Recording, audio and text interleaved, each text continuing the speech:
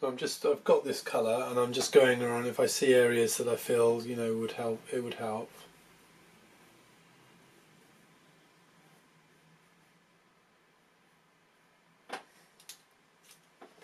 Sort of transition is, yeah, well that's really mucky now, but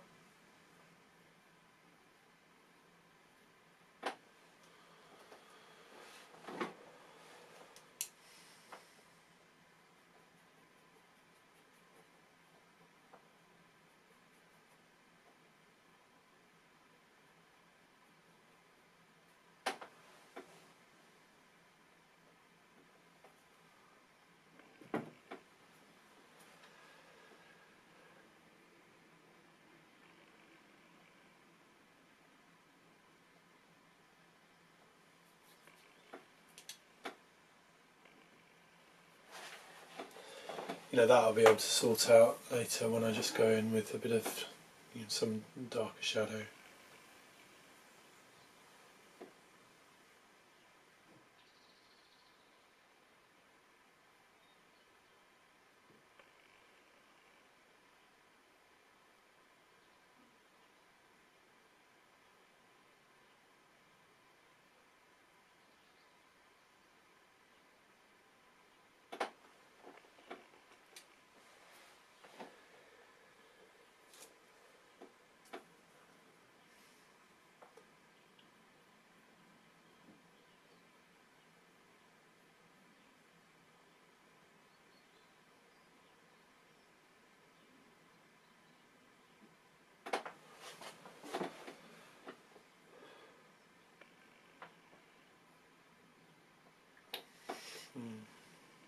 It is a bit crude with this hog's hair that I'm using, but it's just to sort of speed up the demonstration.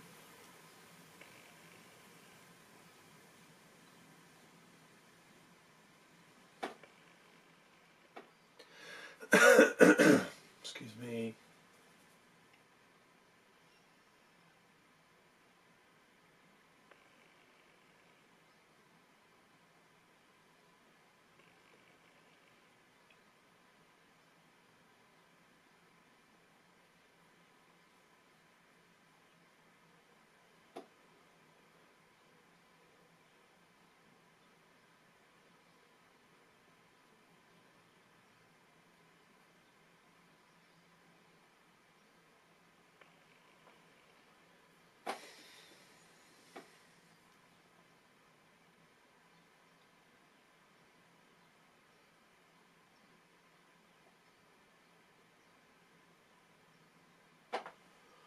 There's too much colour in there.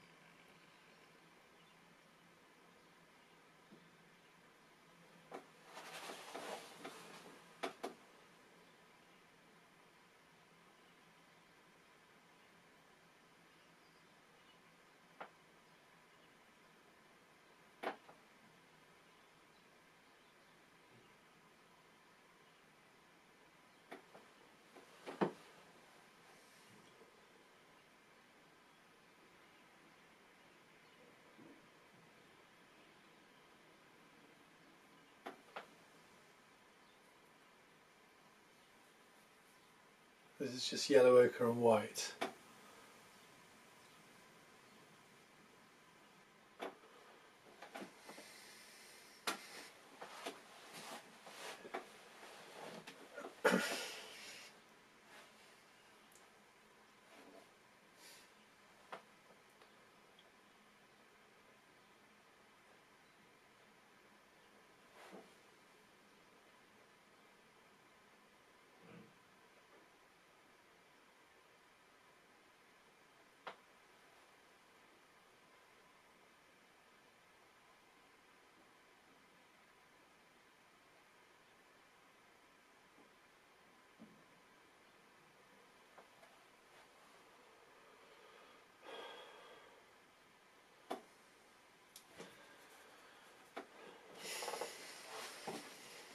He definitely makes it look easier than it is.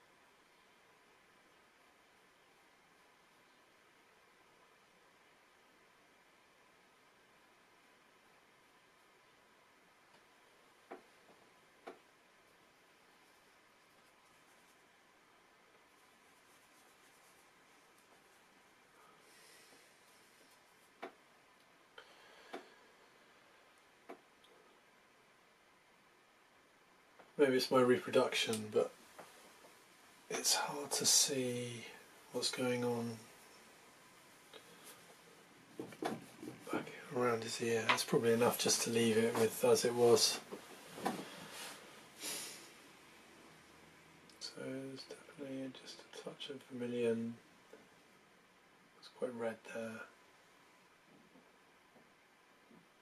This transition's quite red.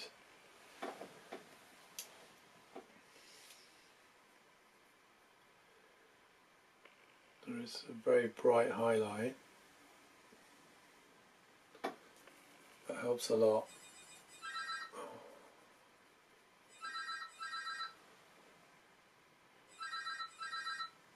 Sorry. Someone answer.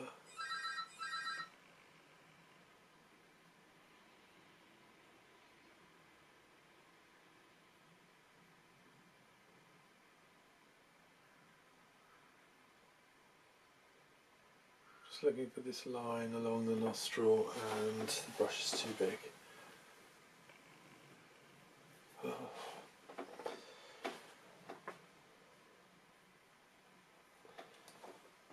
Right, there might be a lot of this, but just hopefully that shows what you need to do if it happens. And then you don't want to leave too. I put a bit of oil on it, but a bit of medium, but then you don't want to leave too much. So we can just start again.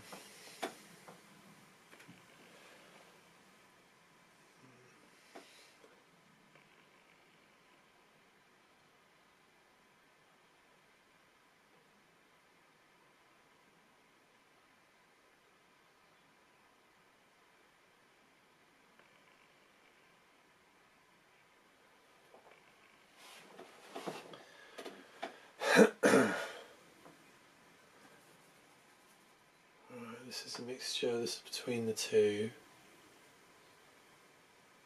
Just trying to find what I was drawing here, so there's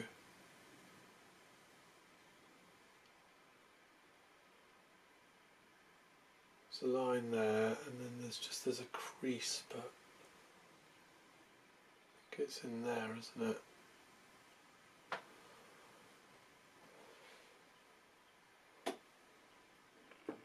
It's too low.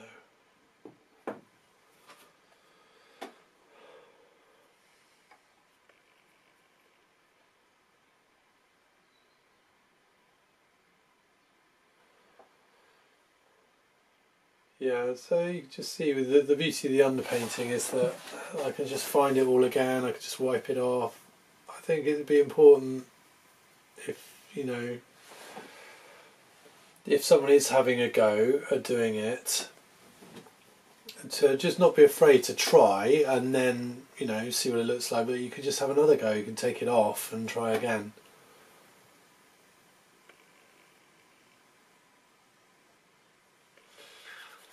Yeah, I need some dark shadow in there. So these bits, that's that pure colour I've got.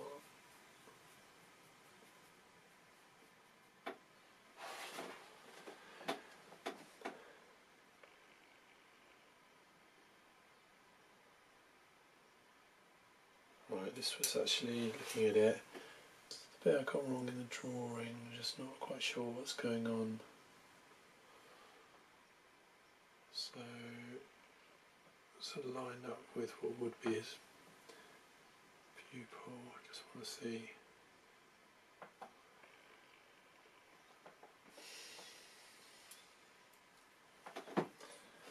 Okay, now so I am going to do a bit of shadow because I'm going to try and draw the mouth again. So this is just Vermillion and Burnt Umber.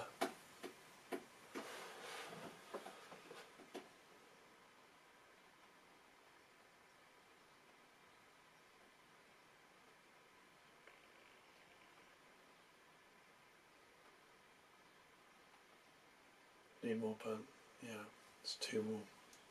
Just pure burnt umber really and a touch of Vermillion.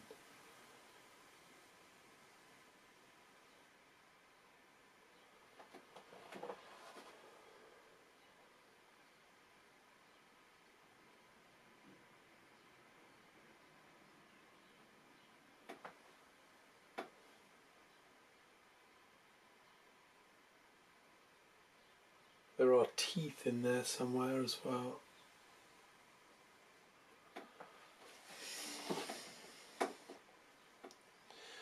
Okay, so we can get another one of those brushes.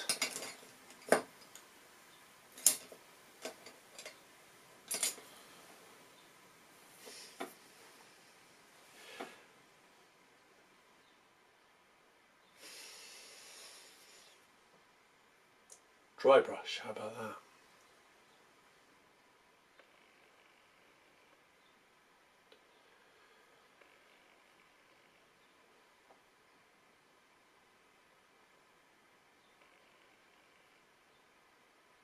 So it's not exactly right, but you get the general idea.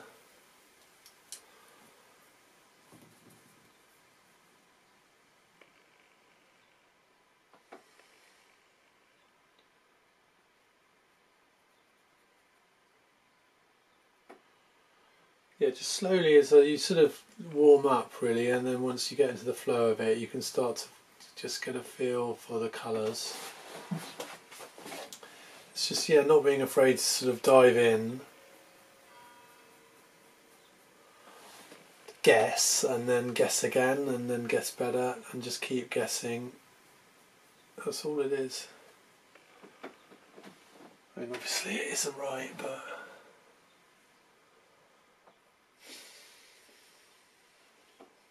it's something. It's a start.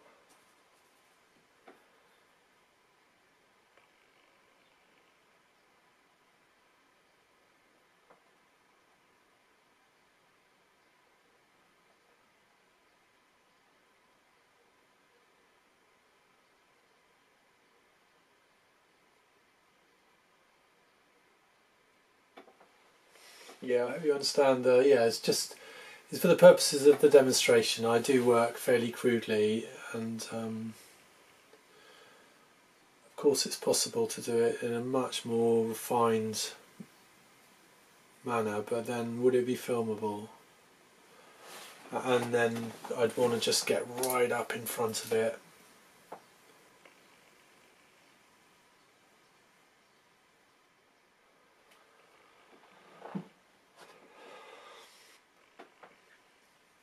Yeah, so hopefully it's just something that, you know, you'd be able to just try, and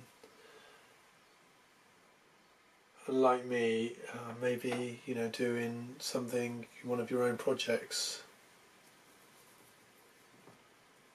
So just got this very ochre, little bit of Vermillion, because it's getting quite light around there, just on his forehead.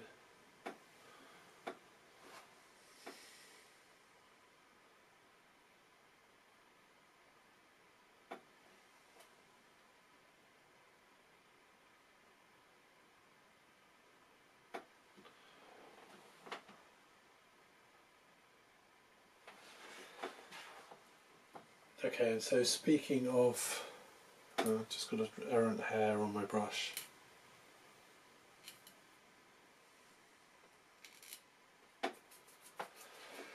Yeah, Speaking of Vermillion, and speaking of yellow ochre, actually, is what I was going to say. Just thought I want to do the shoulder. I'm just going to have a little bit of light relief because it's just too much pressure. So let's just see what this is like.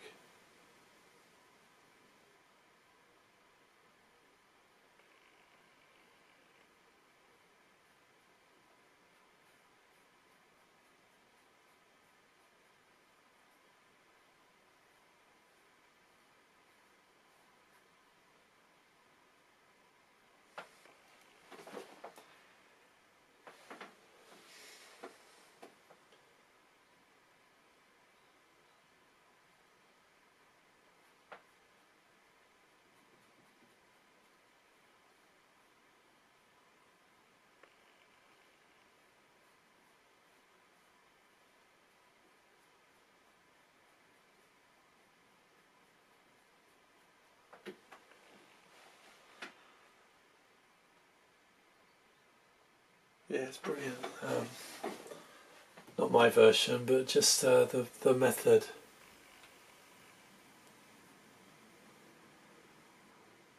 Really see how it works. Suddenly that just comes alive.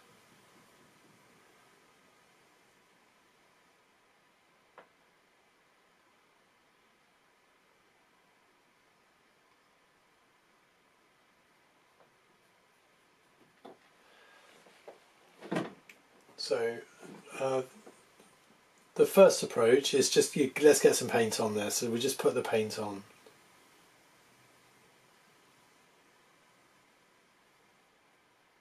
Just gently, not committing too much.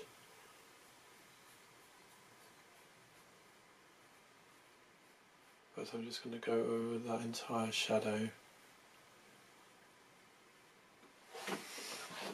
So in the same way that, with the face, I suddenly, you can gain a little bit of confidence and then you can start moving forward. See, I think it just reaches a point when there's enough paint on the surface. And as I always say, you sort of start to treat it, it's a palette in itself. You've got all of your mixes here, but those mixes are going into the mixes that are on the surface anyway. And that's what's going to happen with the shoulder. So we're not there yet, but there's something's begun. Because we can only guess, we just have to, that's all we have to do, but just actually is to make a guess, take a step, and then just see what it looks like.